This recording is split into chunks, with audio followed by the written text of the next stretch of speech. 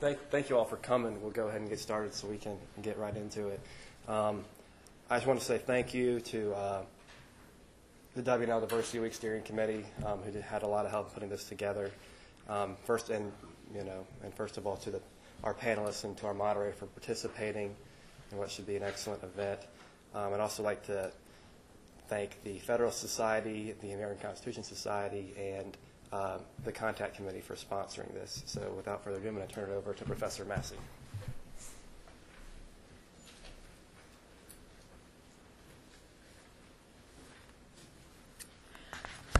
No microphones. Good afternoon, and thank you for coming today as part of our continuing celebration of Diversity Week here at W&L Law School. Today is a day of jubilation, a truly historic day in the life of our country. Whatever your political views, however you actually voted in the last election, I think you have to agree that Martin Luther King's dream of a day when his children might be judged by the content of their character rather than the color of their skin is that much closer to being a reality, with the election of the first American president of African heritage and even African name. Although there were undoubtedly those who voted for President Barack Obama because of his color, and undoubtedly there were those who voted against him for that same reason, the fact is that through hard-fought primaries and a hotly contested election, an African-American man was, in the end, chosen by a substantial majority in this country as the best qualified person to lead us in these troubled and difficult times. That very fact represents a giant step forward from the days of the Civil Rights Movement and Dr. King's I Have a Dream speech, and I think we can all take pride in that. The achievement represented by today's inauguration would not have been possible, as President Obama frequently acknowledges, without the major role played by law. First, there was the historic Supreme Court decision in 1954 of Brown versus Ford, requiring that desegregated schools of state-run segregated schools must follow, and in the years that followed that decision, as we know, federal courts struggled mightily to carve out remedies for state-sponsored segregated schools and to make them desegregated. The Civil Rights Movement made clear that court decisions were not enough, however, and the Great Civil Rights Act of 1964 and the Voting Rights Act of 1965 continued Congress's push for equality. Not only African Americans benefited from the Civil Rights Act of 1964, particularly its Title VII, which discriminated which violated discrimination in employment, women too, for the first time, were placed on an even playing field with men, officially at least. In the field of education, Title VI of the Civil Rights Act of 1964 prohibited discrimination on the grounds of race, color, or national origin by any program receiving federal financial assistance. And later, Title IX of the Educational Amendments Act of 1972 provided the same with respect to gender, except for schools that historically and from their inception had been single-sex. The court said the Equal Protection Clause vitiated that exception for state schools. All of us here are aware of the resulting impact on our neighbors at VMI, especially we who were here before that decision. One kind of program, or sometimes even court remedy, that has been developed in this 50-year period of progress towards equality for all has remained controversial, and that, as you know, is the topic for today's discussion: affirmative action. Specifically, with respect to higher education, colleges and universities began, at least by the 1970s, to seek to diversify their student bodies along grounds of race and ethnicity. This phenomenon was frequently referred to, particularly by its opponents, as reverse discrimination. Generally, white males who did not obtain admission to state-run schools of their choice but who were academically as qualified as, maybe even better qualified than, successful minority candidates, began to sue on grounds of the Equal Protection Clause of the Constitution and Title VI of the Civil Rights Act. The case that finally reached the Supreme Court was Regents of the University of California versus Bakke, an opinion authored by our own Justice Lewis Powell in 1978. In that case, the medical school of the University of California at Davis set aside a certain number of places in the entering class for minorities considered to be, quote, economically and or educationally deprived. The groups invited so to characterize themselves were blacks, Chicanos, Asians, and Native Americans. A separate committee applying more lenient standards decided which applicants from that group to admit to the 16 places reserved for them, 16 out of 100. In a complicated decision of shifting alliances on the court that I'm not going to get into today, Justice Powell's opinion held that quotas, like the one at Cal Davis Medical School, quotas themselves were not permissible. They violated both the Equal Protection Clause and Title VI. But state colleges and universities may take race into account in molding their entering class.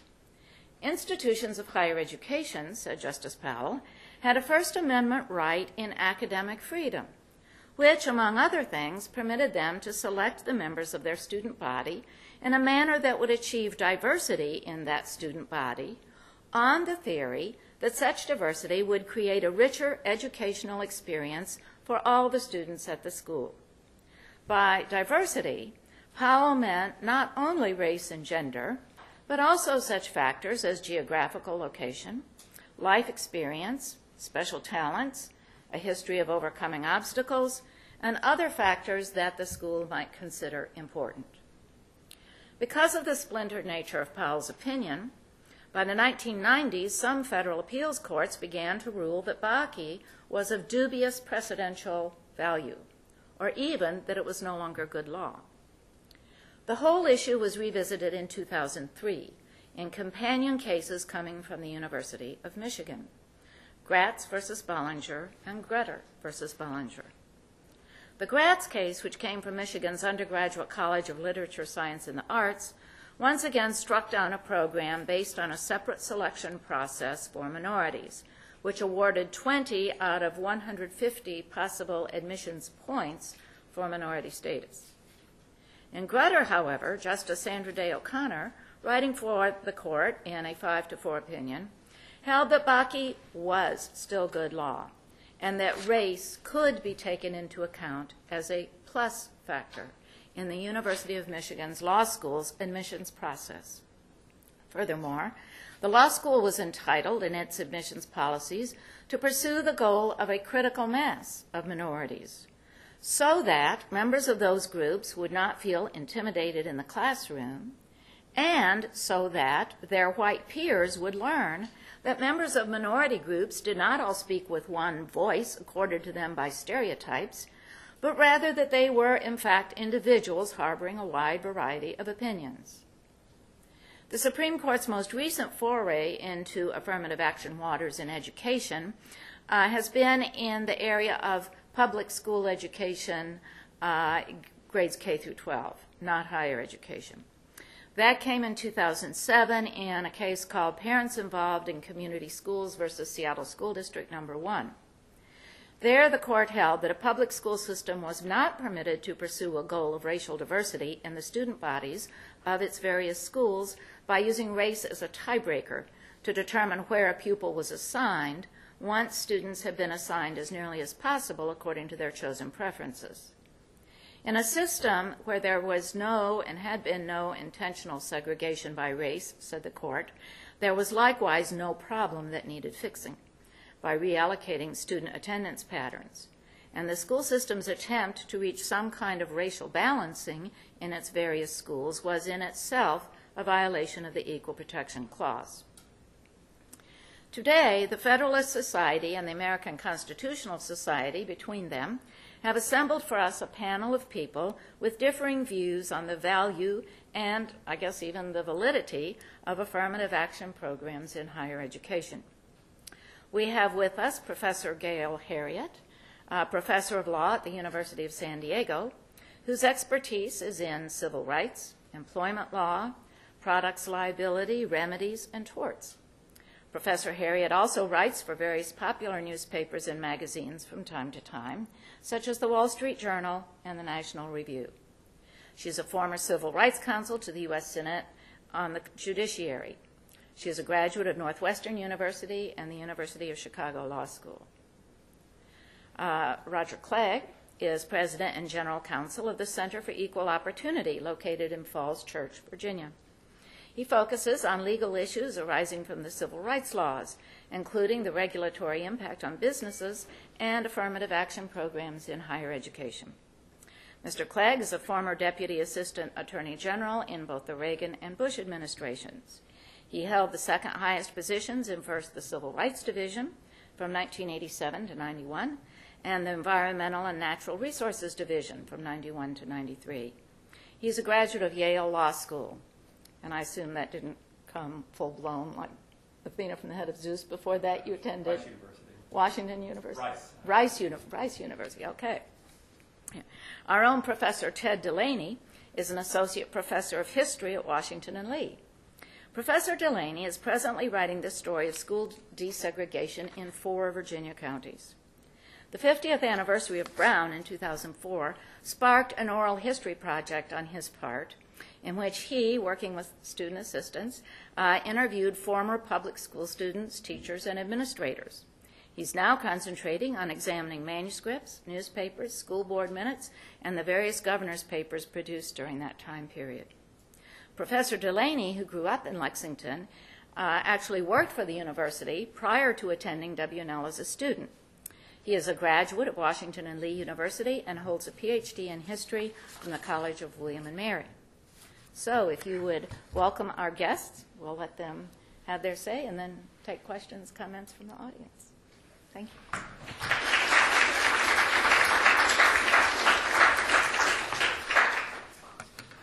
Thank you, Professor Massey. A very nice introduction and summary of the case law. I'm delighted to be here. I very much appreciate the invitation from the Federalist Society and the American Constitution Society. I appreciate my other panelists' willingness to come today as well. I think it's actually turned out to be a terrific day to have this discussion. I have to say, at first, when I got the invitation, I thought, gosh, I would hate for the students to have to choose between listening to me and watching the historic event that we all, I think, probably watched a couple of hours ago on TV. So I'm glad this was scheduled so that you were able to have your cake and eat it too. This is as I say, a very good topic to discuss today because of the dramatic events of a couple of hours ago. And 10 minutes is not a lot of time to do justice to the topic of affirmative action, under any circumstances. And what I would like to do in the time that I have is really just provide a framework for you all to think about the issue. It's hard to persuade anybody to make any conversions in 10 minutes, but I do think that it's important to think about this issue in a clear way, and to be clear also about what we're talking about and what we're not talking about. The phrase affirmative action is an ambiguous one, and its meaning has changed over time. It means different things to different people. And so I'm going to start by defining that term with a little bit of care. When the term was first used by President Kennedy in 1961, it really meant taking positive steps, proactive measures, just what it sounds like. Affirmative action to make sure that you weren't engaging in discrimination. And that kind of affirmative action is not controversial. It doesn't raise any legal issues these days. I have no problem with that kind of affirmative action. I fully support it. Another early meaning of the term affirmative action was, what was called casting a wide net. If you had a school or an employer who for years had refused to accept African Americans, for instance, the idea was it wasn't enough just to quietly announce that you, or internally that you weren't going to be doing that anymore. You would have to change your recruiting patterns as well. You wouldn't just send your recruiters to inner city highs or to suburban high schools. You'd send them to inner city high schools as well, and to historically black colleges and so forth. Really make it clear that everyone was welcome to apply. Again, that kind of affirmative action is not problematic as a legal or a policy matter these days. The only kind of affirmative action that is controversial and that we're talking about today is what Nathan Glazer called affirmative discrimination. That is, where you are taking race or ethnicity or sex into account in deciding whether you're going to hire a person or whether you're going to accept somebody to a school or not. And we can discuss whether that's a good idea or not, but we have to be honest that we are talking about discrimination. We are talking about treating people differently on account of skin color or what country their ancestors came from, or what sex they are. And that means, I think, that we have to weigh very carefully not only the potential benefits that kind of discrimination might have, and how plausible it is that there are benefits, but also the costs of that kind of discrimination as well. Too often, I think, the debates on this topic focus just on whether there are any possible benefits or not, whether there are educational benefits from diversity, whether there is still a valid remedial argument that can be made for discrimination. I don't think very much of those arguments. I don't think that the benefits are very great. But even at the end of the day, if you say, well, that Mr. Clegg, he's a very clever and good-looking guy, but I don't buy it. I think that there are some benefits to some educational benefits to diversity. You can't end your analysis there. You have to go on and say, well, all right, those are the possible benefits, but what about the possible costs? So, that's the basic framework that I want to set out. It's important also that we recognize that the amount of discrimination that we're talking about is not typically trivial. Race is not used, just as a tiebreaker. Professor Massey, in her introduction, said that in some cases, the white males who are turned down are as qualified, or maybe even better qualified than others who are admitted. Well, I would take issue with that in a couple of ways. First of all, it's not just white males that are being discriminated against these days. In fact, women are discriminated against as much as men in college admissions if they're the wrong color.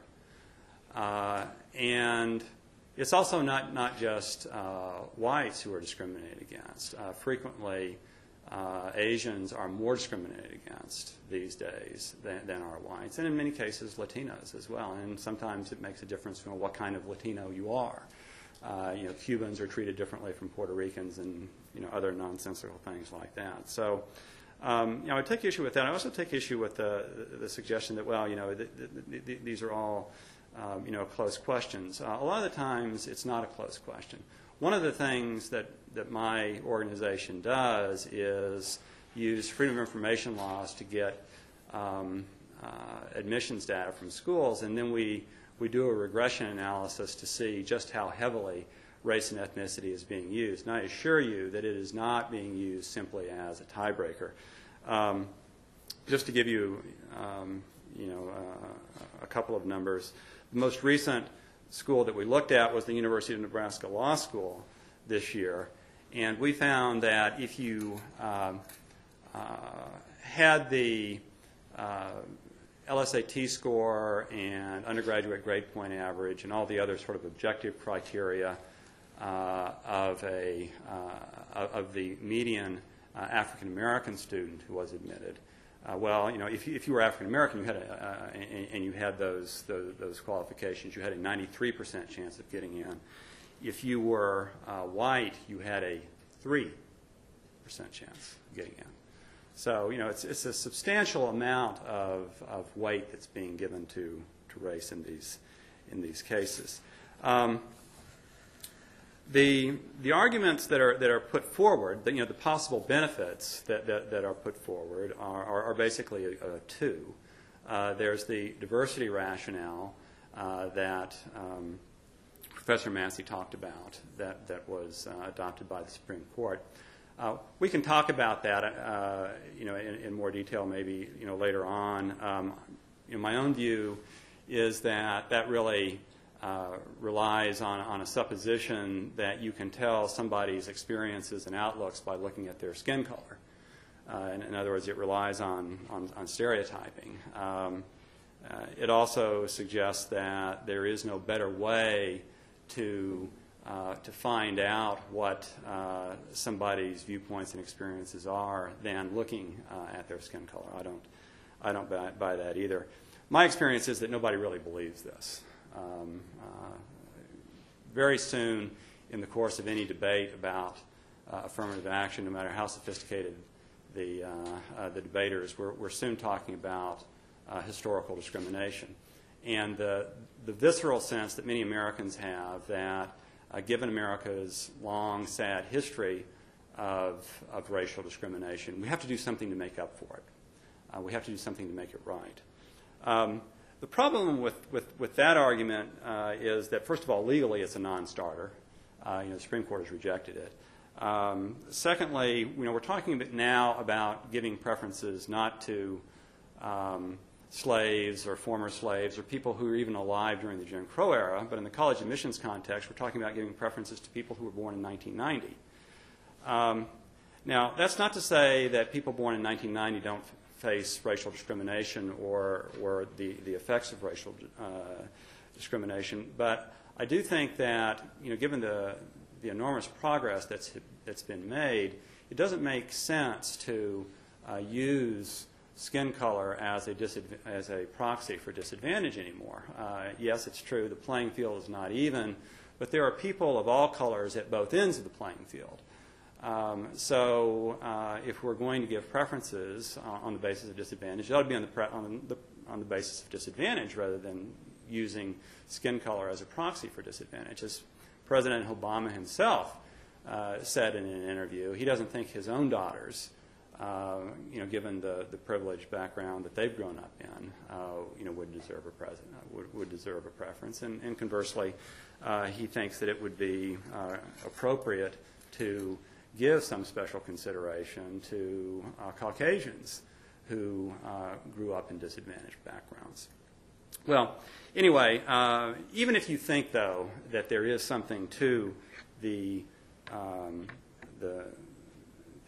benefits that are put forward these days for the use of racial preferences, you can't end your analysis there. As I say, you have to go on and ask about the costs. And I think I'm already over time, so I'm just going to very quickly list the costs that I'm aware of here.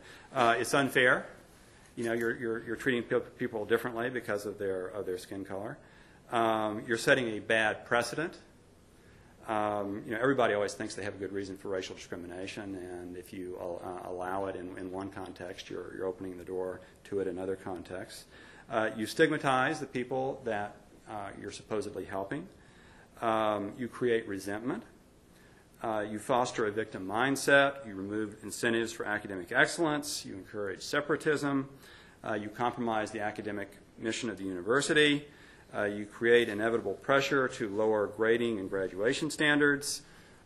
You foster hypocrisy and a sort of a scofflaw attitude toward the law.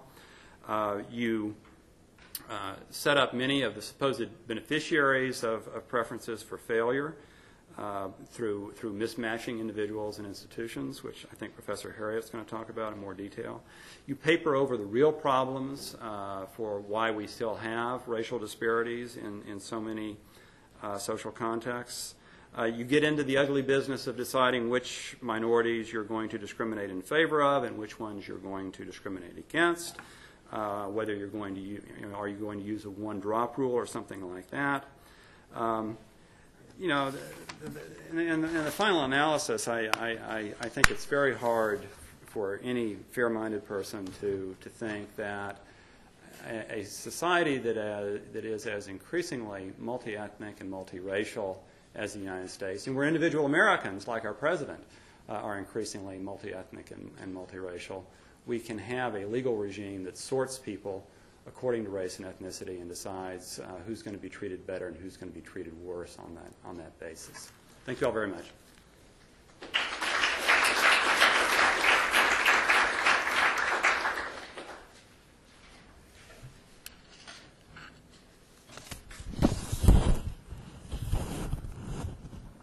I have no doubt that those who originally conceived of race-based admissions policies nearly 40 years ago, I have no doubt they were acting in good faith.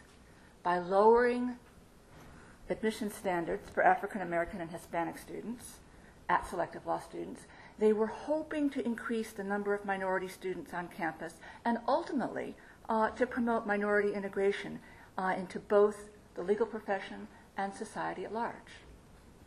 And in fact, they had many success stories. At the same time, however, I have no doubt of the good faith of those who opposed those policies right from the beginning, as a matter of principle. The real conflict over race-based admissions hasn't been about good or bad faith.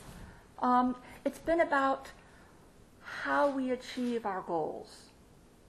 We're all looking to aspire to a society in which members of racial minorities are fully integrated into the mainstream. There's no question that should be our goal. The conflict is about whether racial discrimination, something that nearly all Americans abhor, is an appropriate vehicle to achieve that end. Put starkly, should the principle of non-discrimination be temporarily sacrificed in the hope that such a sacrifice will, in the long run, help us to become the society of equal opportunity that we all aspire to? Justice Stanley Mosk of the California Supreme Court, a liberal's liberal.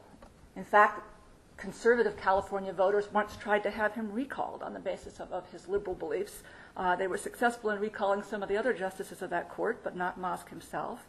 But he warned of the risks associated with such temporary compromises with principle over 30 years ago, when writing for the majority of the California Supreme Court in the Bakke case, he held racially discriminatory admissions policies to be unconstitutional.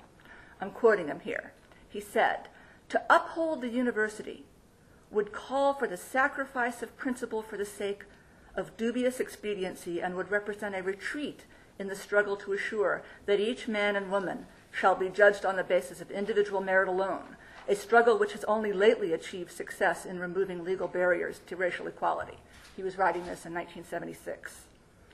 Mosk would laugh to hear someone call his views conservative, since he was far more frequently accused of the opposite tendency. But whatever his political persuasion, Mosk had been a staunch ally of the civil rights movement right from the beginning, far from seeing a contradiction between his support for the civil rights movement and his opposition to minority-friendly race-based admissions policies in Bakke. He viewed them as one and the same. His opposition to race discrimination was a matter of principle, and he was unwilling to sacrifice that principle for what he called the dubious practical gains promised by preference supporters. Mosk's vision did not prevail. The United States Supreme Court reversed the California Supreme Court's decision in Bakke. in a fractured decision, as described by Professor Massey, which was later, in a sense, reaffirmed, this time by a majority, but a nevertheless fractured decision in Grutter versus Bollinger, which occurred 25 years later. Despite Mosk's warning, race-based admissions policies mushroomed on college campuses, and a thriving diversity bureaucracy was established to administer them. Now, if Mosk was right, the mistake is going to be very difficult to correct at this late date. It isn't just the iron rule of bureaucracy that's at work today, that first and foremost, bureaucracies work to preserve themselves. Many distinguished citizens, university presidents, philanthropists, judges, legislators, they've built their reputation on their support for race-based admissions. Their jobs are not at stake, but their sense of accomplishment might be. Overcoming that won't be easy. But if anything can cause supporters of race-based admissions policies to stop and reconsider, it is the work of Dr. Richard Sander, his careful study of the effects of race-based policies on the legal profession. If his findings are correct, there are approximately 7.9% fewer, not more, fewer, practicing attorneys, minority practicing attorneys, as a result of race-based admissions policies. It is unlikely that any but the most evidence-resistant devotee of these policies would want to support them if their effects are precisely the opposite of what was intended. Indeed, if the consequences of race-based admissions policies turn out simply to be a wash, neither increasing nor decreasing the number of minority attorneys, it's doubtful that their current supporters would remain so. Now, Sander attempts to gauge the consequences of what he calls, and others have called before him, academic mismatch. He finds that what many of us who are familiar with admissions policies in law schools already know. When the very elite law schools lower their academic standards in order to admit a more racially diverse class, schools one or two academic tiers down feel they have to do likewise, since the minority students that might otherwise have attended their school are now at the more elite school. The problem is thus passed down to the fourth and fifth tiers, which respond similarly. As a result, there's now a serious gap in academic credentials between minority and non-minority law schools at all levels. Up and down the pecking order, the average, and I mean just the average, there are always exceptions, the average black student has an academic index that is more than 2 standard deviations below that of his average white classmate. Only historically minority law schools appear to have escaped the full effect of this cascade. Not surprisingly, such a gap leads to problems. Students who attend schools where their academic credentials are substantially below that of their fellow students tend to perform poorly. There are, of course, again, exceptions. But the reason for this is very simple.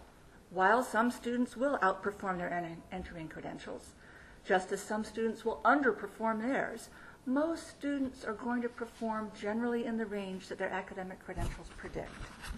No serious supporter of race-based admissions policies denies this. For example, William G. Bowen and Derek Bach, the authors of Shape of the River, Long-Term Consequences of Considering Race in College and University Admissions, and leading advocates of racially preferential policies, candidly admit that the problem is serious in the undergraduate context. That's what they were writing about. I'm quoting them here. College grades for affirmative action beneficiaries present a sobering picture. They wrote, the grades earned by African American students at the schools that they studied, often reflect their struggles to succeed academically in highly competitive academic settings.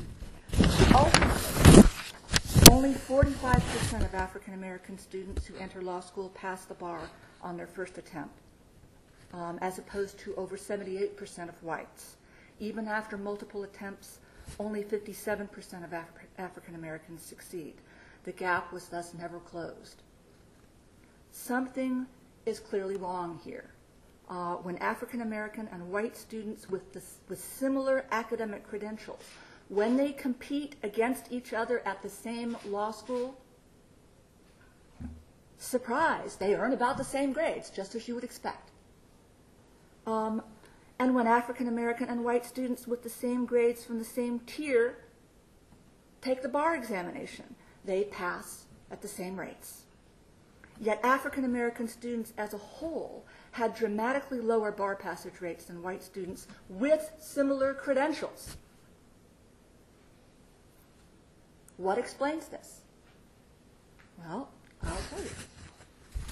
As Sandra points out, the most plausible answer to that question is that they're not attending the same law schools. The white and Asian American students were likely to be attending the school that takes things a little bit more slowly, spends a little bit more time on matters that are covered on the bar exam, and they were learning, while their minority peers were struggling at more elite law schools. It is this phenomenon that has been dubbed mismatch. Sander calculates that if law schools were to use colorblind admissions policies, fewer African American law students would be admitted to law schools. That's true. But since those who were admitted would be attending schools where they have substantially the same likelihood of doing well as other students, fewer would fail or drop out, and in the end, more would pass the bar on their first try, more overall than are currently passing the bar. Sander's findings are stunning to anyone who has supported race-based admissions policies. But this is just one study. This is just one. There are others that are consistent with it outside the law school context, but only this study has been done in the law school context. Sander himself is happy to concede that his work can be improved upon by further research, and that is precisely why the U.S. Commission on Civil Rights, which I sit on, has recommended that more research be funded and undertaken. The stakes are very high. If Sander is right, or even partly right, it may fairly be said that almost 40 years of race-based admissions at law schools have been for nothing, or indeed worse than nothing. As Justice Mosk warned, the principle of non-discrimination will have been sacrificed for a sake of a dubious expediency, a practical gain that never materialized. Indeed, just the opposite will have happened. Fewer African American attorneys will have been produced than would have been under colorblind admissions policies. Alas, such ironies are not uncommon when principles are betrayed in that way. Now, some people look at Sander's study and they say, well, this is enough. We should absolutely go cold turkey. Others will hear none of that, don't believe the study. But let me just give you another approach here, something that perhaps steers down the middle. The Civil Rights Commission has made what I consider a very modest proposal, and that is simply that law students be given the information that they need in order to make a judgment for themselves. These days, when you enter law school, you don't know how likely it is that someone with your academic credentials, and here I'm not speaking just about minority students, but any student, how likely is such a person to graduate and pass the bar? It's something you'd want to know before you take out a loan for $150,000, I would think. Is there another law school that would give a person with your academic credentials a better shot at passing the bar? That's what we've proposed. And I think that some students, minority and otherwise, when they see those numbers, might choose not to accept a preference, whether it's an affirmative action preference or an athletic preference or a legacy preference, a modest proposal. In order to make it work, of course, one more thing has to happen. You might wonder, why do so many law schools engage in these preferences? Not entirely because every law school wants to do so. Accrediting agencies require it. The ABA is the accrediting agency for law schools. You can't sit for the bar in the Commonwealth of Virginia unless the ABA has approved your law school. And you can't get a student loan unless the ABA has approved your law school. Well, the ABA has very strict rules, essentially requiring that preferences be given, and some law schools have attempted to resist this. You can ask me questions about that because I'm afraid I'm running out of my 10 minutes, aren't So that's the two-prong approach suggested by the Civil Rights Commission. One, to simply sunshine, let people know what the likelihood that someone of their entering credentials will pass the bar at that law school. And second, allow law schools the ability to judge for themselves how much, if any, preference they want to give on the basis of diversity. And I'll let it go at that so we can get to questions later.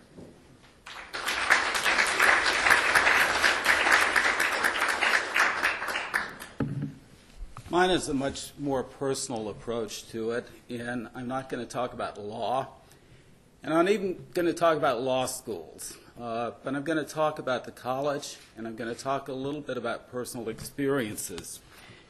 I want to share with you first an anecdote. My son graduated from a superb Jesuit high school in Rochester, New York.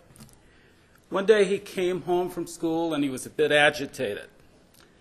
Daddy said, every time one of my friends learns that somebody didn't get into Harvard, they argued it's because a black student took his place. I turned to him and I said, isn't it sad that Harvard is now a black university? After he finished laughing at my response, I explained that many factors determine the makeup of a freshman class. Harvard could fill its roles with talented students who only came from the Northeast, or primarily even from New York, where my son was in school. But they want to be a national school, not a regional one.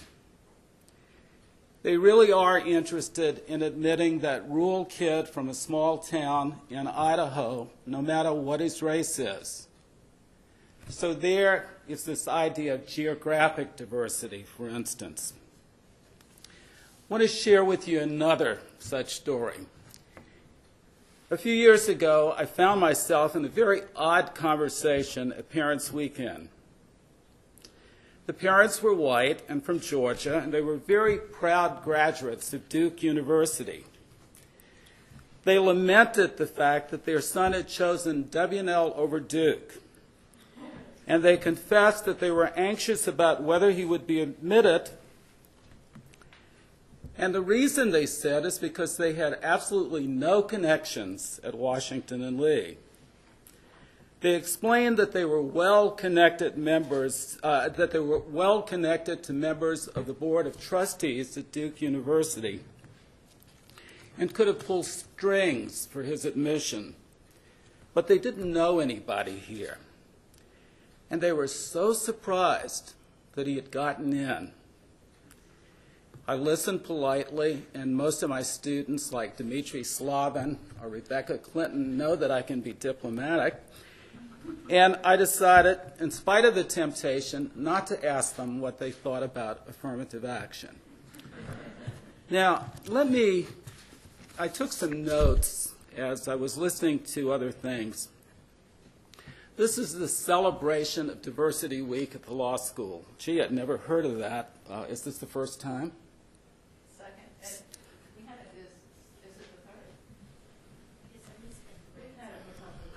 We kind of do things slowly at Washington and Lee, and we do things slowly in Virginia. Let me tell you, I was 10 years old when Brown v. Board was passed. I graduated from an all-black Jim Crow high school 7 years later. And schools wouldn't desegregate here for another 5 years. And so things don't happen very quickly or very easily with regard to race in Virginia or at Washington and Lee. Washington and Lee would admit its first black student after desegregation in 1966. And there were only a handful of black students at Washington and Lee when I was an undergraduate in the 1980s. And I did this after working 20 years here and was a member of another minority at W&L, which was more important to me at the time. There were 3 of us old guys who were married and had children who were strangely in that student body on the other side of the ravine. So we were non-traditional students, something that W&L doesn't usually have. the year I took my degree here, Washington and Lee decided to co-educate. That was 1985. But only in the way W&L really does things. The alumni were ballistic because Washington and Lee was going to co-educate, even though it's the best thing that ever happened to this college. And so the alumni concocted a ratio that probably none of you have ever heard of, that for the next 10 years, Washington and Lee would have at least 60% male students. Now, mind you, there was only a handful of black students, fewer than 30 black students on campus at the time. 10 years later, the trustees revisited the issue of coeducation, and I saw a very disappointed President John Elrod in faculty meeting who didn't really want to tell us the outcome of this because he had hoped that the ratio would be dropped. Professor Lewis Hodges, who was also very anxious for this ratio to be dropped, figured out the math real quickly and said, gee, it seems to me that we now are going to be 55% male. And we were. Only 2 years ago did the student body become 51% female on the other side of the ravine. And the thing that I tell my students oftentimes is if they didn't doctor the balance of gender at Washington and Lee, if we truly had open admissions here, it would be 65% female. It would easily be 65% female. It's not. Okay, another thing. I come back to W&L, where I've spent most of my life, in 1995. About 2 years after I got back here, the Board of Trustees decided, and these are conservative alumni. You don't think about liberals when you think about Washington Lee's Board of Trustees.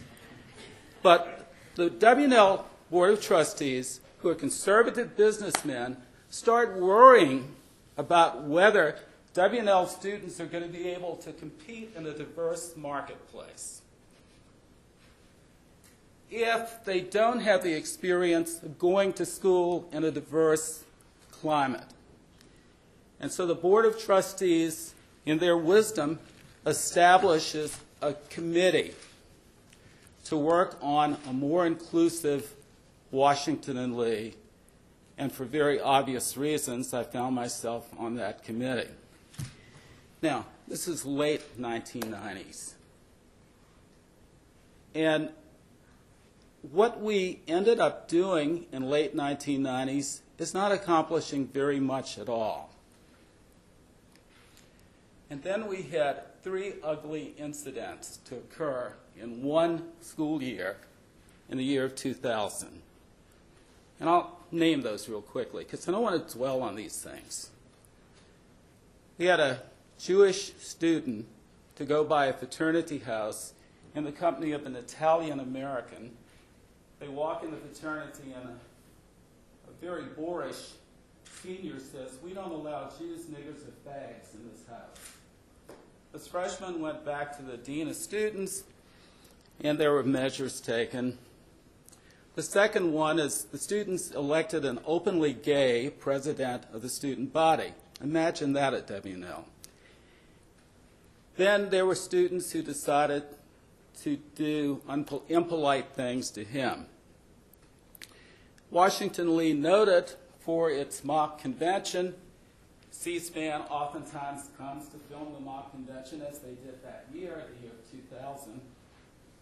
And the Idaho delegation showed up in a very, very shocking T-shirt, where the image on the T-shirt was a black hooker with a very short dress, exaggerated female features, exaggerated racial features, and above the image, Idaho. Faculty had had just about enough, and established a task force to deal with tolerance in our community. The task force was able to do more than the trustees' commission. And so we have moved toward a more diverse Washington and Lee. But we've had a very, very difficult time doing it. Now, if we look at the makeup of the student body, there are lots of factors. And by the way, Washington Lee Board of Trustees filed an amicus brief in the Gratz case reaffirming the Bakke decision. Now, only the trustees have the power to do that, not the faculty. Those liberals on the faculty, of course, would love to do that, but they don't have that power. So one of the things that we have been struggling at Washington and Lee is making some sense of this. Now, Washington Lee used to be Division 1A lacrosse. I was very, very proud of that status. If you were a lacrosse player and you were good, and we still, by the way, have a love affair with lacrosse, even though we're Division 3, if you're a lacrosse player, the admissions people were going to be flexible enough that you're going to be at Washington and Lee. And we certainly haven't griped about that. And we have good retention of both black and white students, by the way. But as I was listening to my co-panelist a few minutes ago, I was scratching my head thinking about one phenomenon that some of my undergraduate colleagues have probably experienced, perhaps Professor Melina Bell, who's sitting directly in my range of vision, or Professor Strong. And I don't begrudge these students because I love all my students. But I see an increasing number of students who come to me with documents from the dean's office telling me that I have to give them extra time for test taking because they have learning disabilities. And you want to know one of the interesting things about it? I've never seen a black student come in with that kind of documentation. And so then I stop and I wonder, well, what happens to the black student who has a learning disability? Are they admitted to this elite institution? Probably not. We want, when we look at prospective students, we want students who bring gifts to the school to make it richer. We want students who have leadership abilities. We want students who are going to make this a campus that is attractive to a wide range of students. The admissions office takes all of those factors into consideration. And sometimes with diversity, we do learn and we do benefit greatly. I had one student whose name I will use, who was in the class of 2003, who I learned probably more from than he could possibly have learned from me. His name was Will Kaufman, and some of the alumni sitting around will know who I'm talking about. Will took a ride that he shouldn't have taken when he was coming home from school one day in Lexington, Kentucky. He was a sophomore. He was a soccer player. There was an automobile accident. He was thrown clear of the car, and Will was left paralyzed from his waist down. He came to us in a wheelchair. He fell in love with this place. Imagine Washington Lee for somebody who can't walk. Will never saw the inside of my office. I was his advisor for 4 years. He was one of the most well-adjusted, one of the most popular students on the campus. I learned so much about what it's like to be physically challenged from Will, as did all of the students who got to know him. And he was one of the most popular kids on the campus. His mother, by the way, is a federal district judge. So what am I saying? Affirmative action, as far as I'm concerned, it's not an ideal solution, but it at least gives us some some way to figure out how we can give what we are so proud of at Washington and Lee to a good segment of our society and not just to the elite. We have superb retention of both black and white students. And there's a factor that colleges do not measure beyond SAT scores and GPAs in high schools, and that's maturity. I find that I have extremely bright students, oftentimes who are men, who are too lazy or too distracted by fraternities or women or whatever, that they're not ready to do the work. They certainly have the ability, and as far as I'm concerned, they are taking a seat that could have gone to someone else. When I look at my grade book, I see that I have as many black students who do as well as my white students. I also have as many white students who do as poorly as the black students in my class who do poorly. I don't see a lot of differences. So one of the things that I think that we need, given our history, my God, and we have a horrible history. When I came here to work at age 19, this place was segregated. And I worked here a good while before we saw black people in lots of positions. I am the only black tenured faculty member on the undergraduate side of the campus. I have to back up. The only African American tenured faculty member, there's an African tenured member of the faculty. We have struggled like crazy to attract minority faculty. And it's really hard to do. We try to cast wide nets to attract people. We try to do what we call affirmative recruiting. That doesn't always work. And there are a lot of people who don't even believe in affirmative recruiting.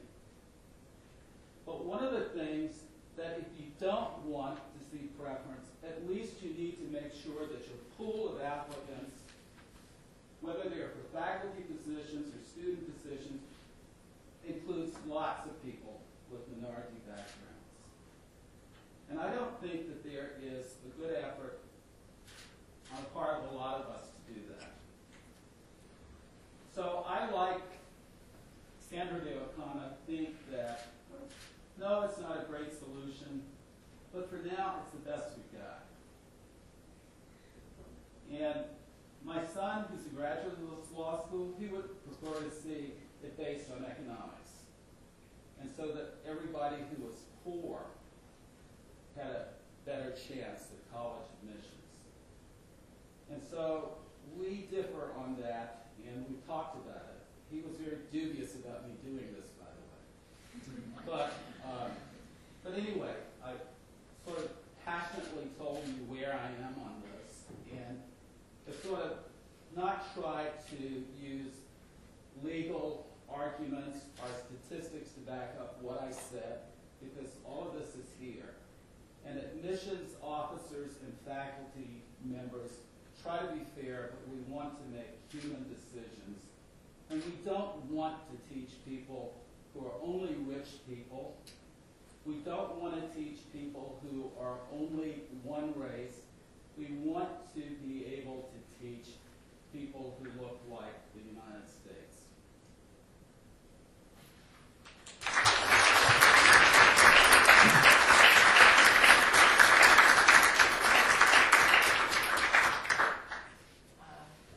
We do have a few minutes for questions. Somebody, yes. This question is for Mr. Clegg. You said that you can't end the question at what the benefits are, that we must go on to ask what the costs are. And, I do that, and I would also go above one more, and I ask, what are the costs of not having a affirmative action program? And when I asked that question, I looked at California and Prop 9. After Prop 9 was passed, you see UCLA and Berkeley. 209. Not 209. Now you see UCLA now in Berkeley with 55% Asian Americans at their schools, a little bit less white. Even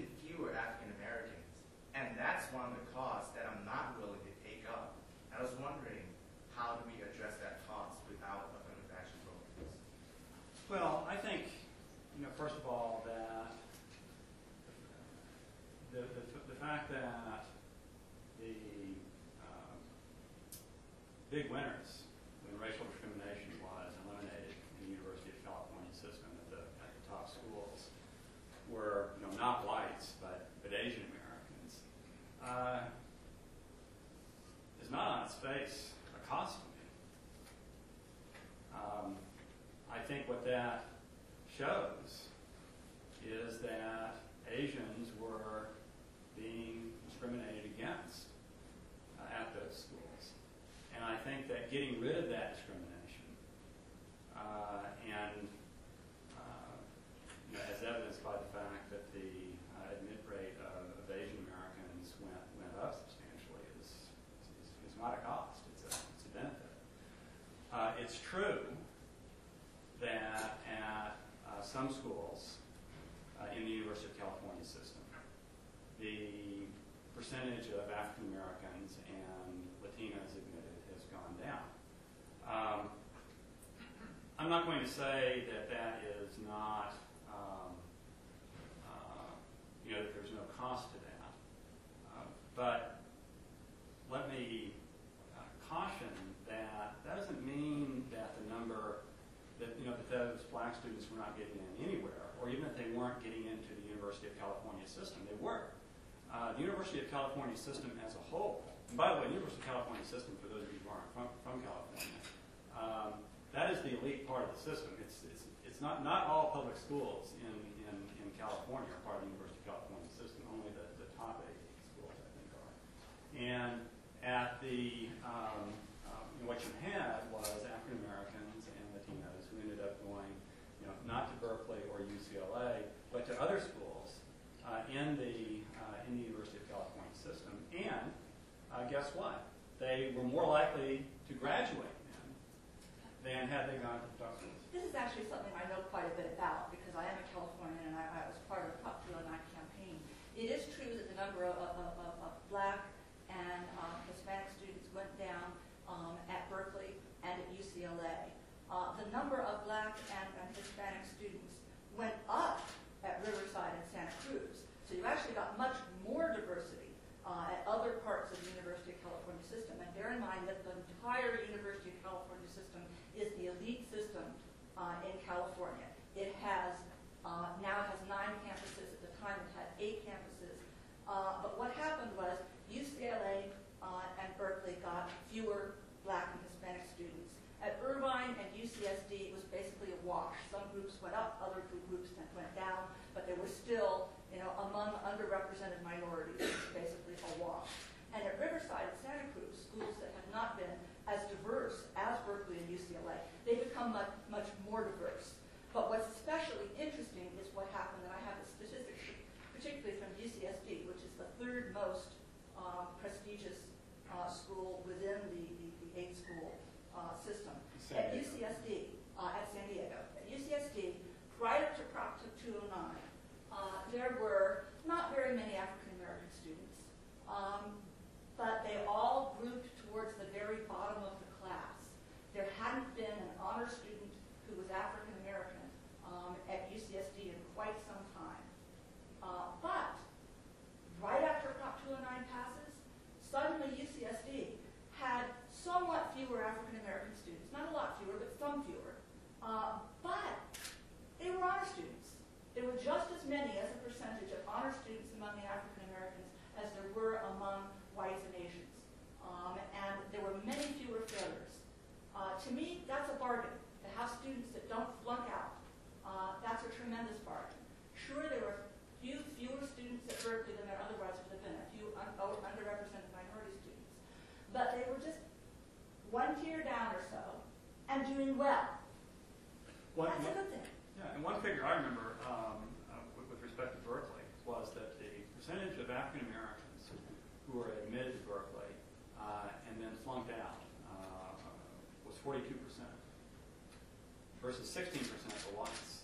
So again, it's unfortunate that not as many African Americans were being admitted, but on the other hand, you're not really doing anybody a favor by admitting them and then flunking them out the next year.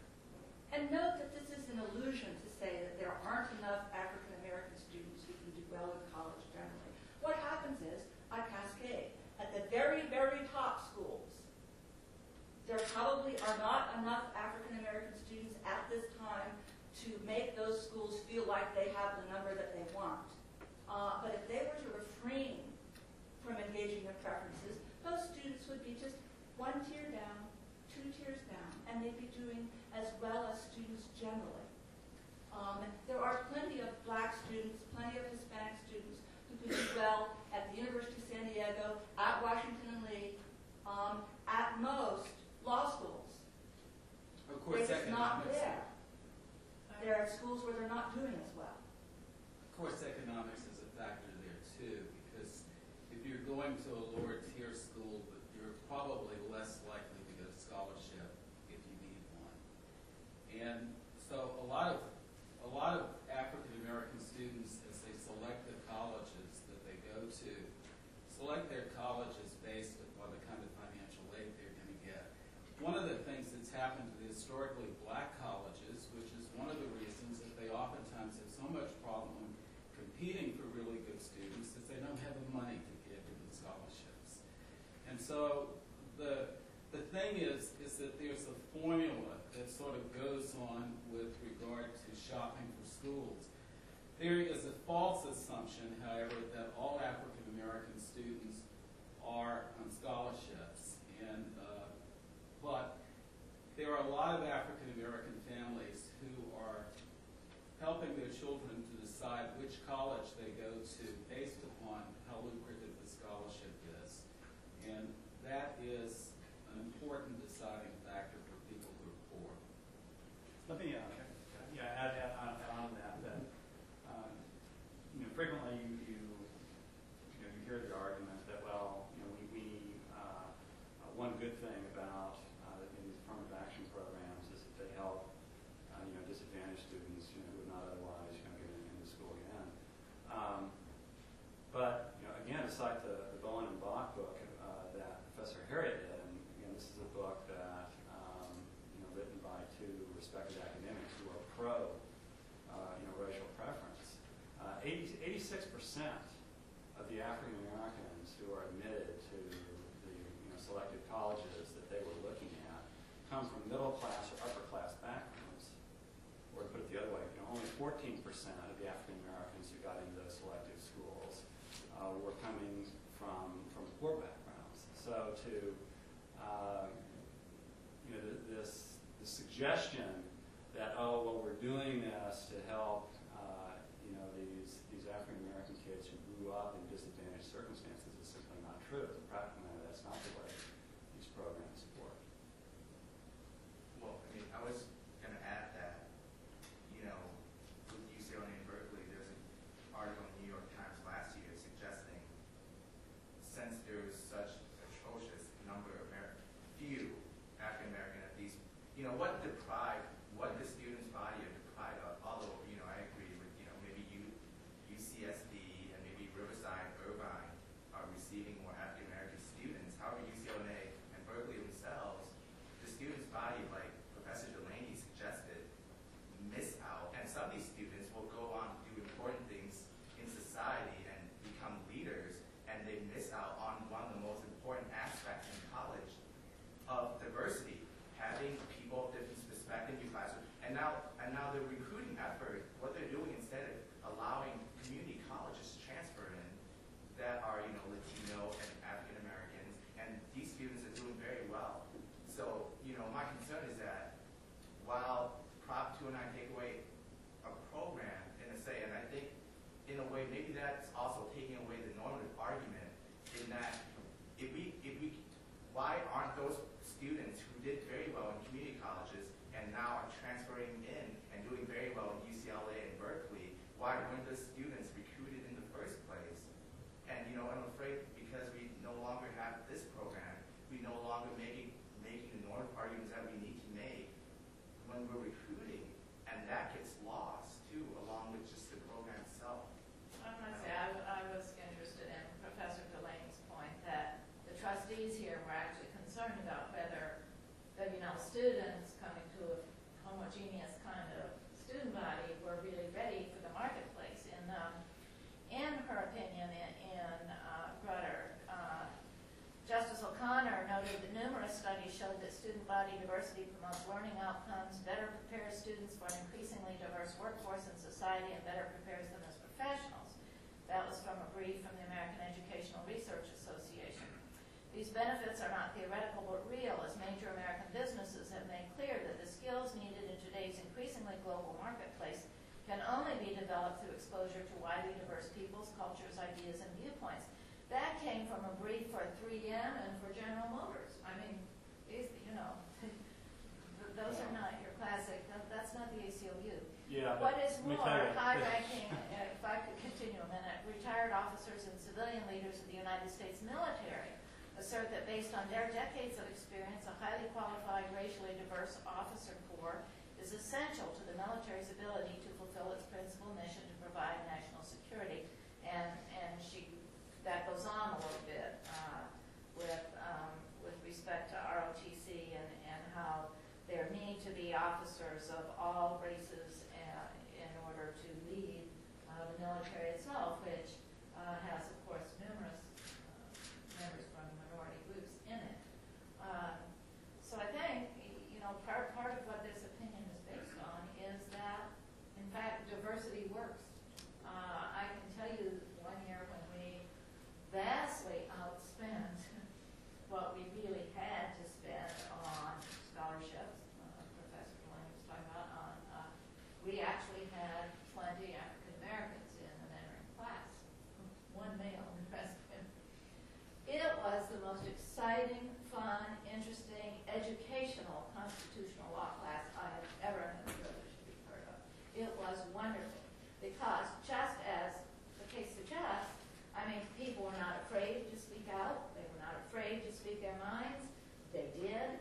And they did have differing viewpoints. And I think that the students who were in that class, besides the minority students, had a really exciting, valuable educational experience that unfortunately most of my constitutional law students don't get. You think white students and Asian students all think the same way? Well, we have a number of HM, yes. You think they all think the same way? No, no. No, I like that they agree with me. Would they agree with me about that? I think the people in that class would have agreed with me about this. Yeah, well, of course I know. Well, right. So, I mean, that's my point is that... But I think that they often attribute to other groups stereotypical, they all think the same way. Well, and they don't have the opportunity to be disproven because they don't ever meet and get to know people from that group that they can see. Well, maybe a good way to accomplish that would not involve racial discrimination would be to assign students to read opinions by Justice Thurgood Marshall and opinions by They Justice certainly Clarence do Thomas. that. They certainly do that. But, yes. I was just going to ask about the socioeconomic status question. All three of you individually mentioned the possibility of using socioeconomic status as kind of the proxy for race. If we want to, really take care of this disadvantage problem, why not use socioeconomic status? And if as you argue, Mr. Clegg, that the people who are about affirmative action think they're really taking care of this disadvantage status, then socioeconomic should work. But the fact of the matter is that even when you control for socioeconomic status, use socioeconomic status as your factor, you still don't get a representative student body. You still don't get a student body that represents accurately Hispanic population in our country or African American population. And even as you pointed out, the students that we're talking about, these African American students, they come from middle class backgrounds, and yet we're having to lower standards in order to have representative numbers of African American students, Hispanic students in our classrooms. So my question is, why do you think we still need that? If socioeconomic status is really supposed to do it, there wouldn't be a difference controlling for socioeconomic status between minority task force and Caucasian task force, but there still is. And I would argue that's because we're still feeling the effects of remedial discrimination. We're still feeling the effects of discrimination, and that's why socioeconomic status won't do the trick. So I was wondering what your response is. Well, let me make it clear. I'm not suggesting that the reason that we should use socioeconomic status is because it serves as a proxy for race. I think that would be wrong. I think it would be wrong as a matter of principle because I'm against racial discrimination, whether you're doing it directly or indirectly.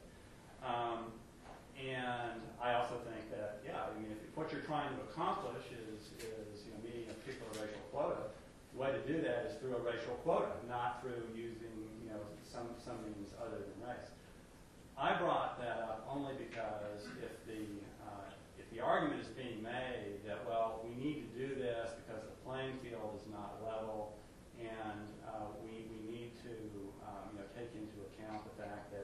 some students have gotten where they have gotten, despite the fact that they have faced a lot of social hurdles. If we're going to take that argument seriously, then we shouldn't be using race as a proxy for social hurdle. We should be looking at whether somebody is poor, if that's what we're trying to do is to help poor people. I think that, and President Obama agrees with me on that. I mean, he agreed that his own daughters, for instance, should not be given preference on account of their race because they came from different backgrounds. I think that the reason why we still see these disparities on the basis of race is because of culture, not because of money per se.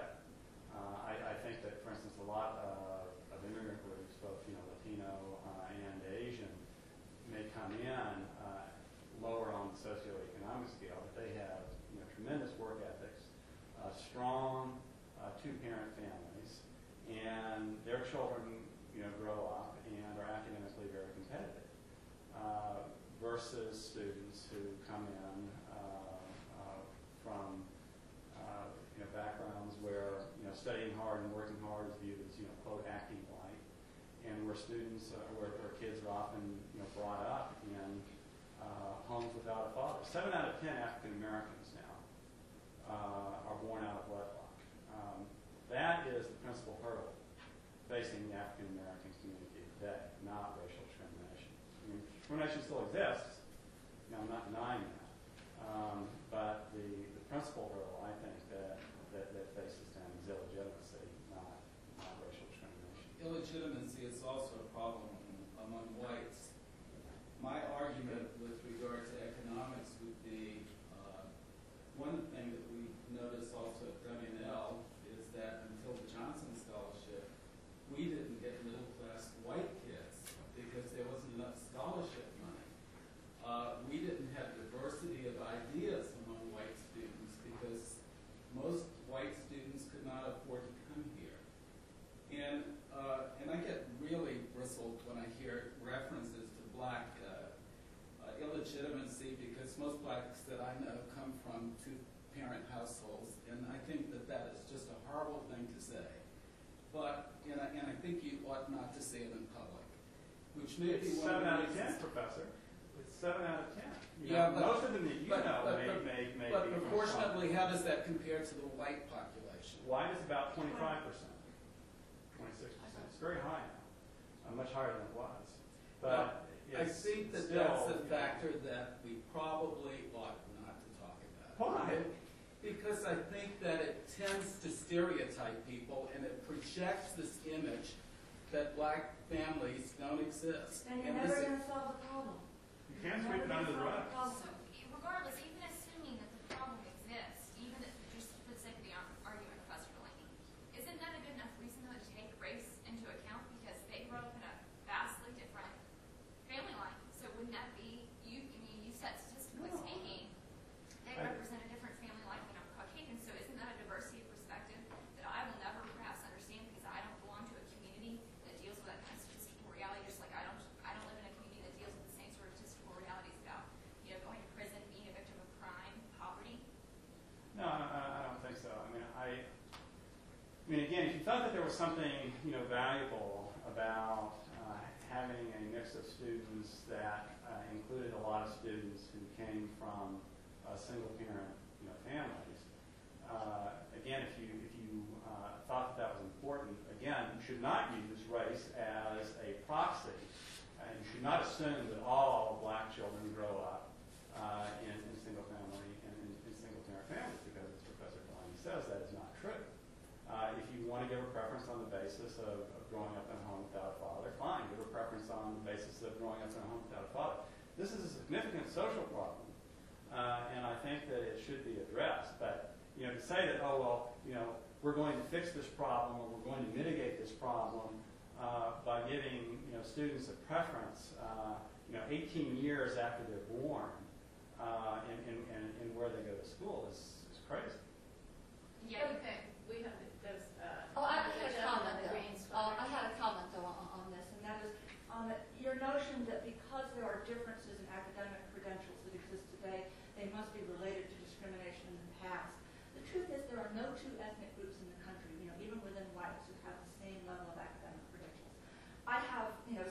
data on religious groups, and they vary fantastically in terms of how well they do academically according to religion. Unitarians kill on the SAT. Jews kill on the SAT. Not quite as good as the Unitarians, but pretty close. Asians do very well. Of course, that's not a religious group. That's a racial group. But I bring it up just to point out that Asian Jews don't do very well. Go figure. Baptists don't do very well. Presbyterians do okay. Episcopalians do a little bit better than that. But there's a range based on religion, and that's not due to discrimination. That I think is a cultural difference. Yes. Is it really fair to compare GPA and LSAT scores across racial groups when Black and Hispanic students do, as a whole, much poorer on especially the LSAT than white students do? And if you're taking just GPA and LSAT scores, and you're judging simply based on that, then there will be essentially no African American or Hispanic students at top law schools. Can you really say that they don't deserve to go there, or is there something else there? Well, again, I think that it depends on how you define top law school. I think as Professor Heriot said, that if all law schools were to stop discriminating on the basis of race, you might see, you probably would see a drop in the number of African Americans at the very, very, very top. You see practically done at schools like Harvard. You see at schools like Harvard and Yale, you see practically. But the African Americans who don't get in there now would get in without a preference, to second tier law schools, still in the top 10, and the ones who don't get in there now will get into the third tier. So I'm not sure that you're not going to see an absence of any African Americans at law schools, and there will even be some, at the very top. And as Professor Heriot said, those students now are going to actually graduate and pass the bar exam. So unless you are engaged in the cruel enterprise of admitting these students just because they make you feel better, because you can say that, yeah, I would sit next to a black guy in class, or so that a professor can say, yeah, we had a really great discussion with lots of black students in class. If what you're really trying to do, ultimately, is to have African American lawyers, students who actually can graduate and become lawyers, you should not be setting them up for failure through the use of racial preferences. Particularly since people aren't told. When you enter law school, you're not told. How likely is it that somebody with my academic credentials is going to graduate and pass the bar?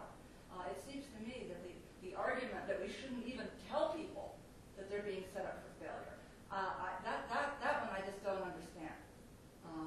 People should at least be told. Sorry, you didn't answer my question. My question is simply, is it fair to compare GPA and LSAT score of white students against Black or Hispanic students when there's such discrepancies in average or distribution of state LSAT scores? Well, I don't know if it's fair or not. The LSAT is the selection device that law schools use, and GPA. And I assume that they do that because that is the best means that they're aware of for choosing law students who can do work at a particular academic level. I have no particular brief for the LSAT or the grade or using grades for that matter. If law schools want to base it entirely on teacher recommendations, or they want to base it on extracurricular activities, or they want to base it on height, I don't care.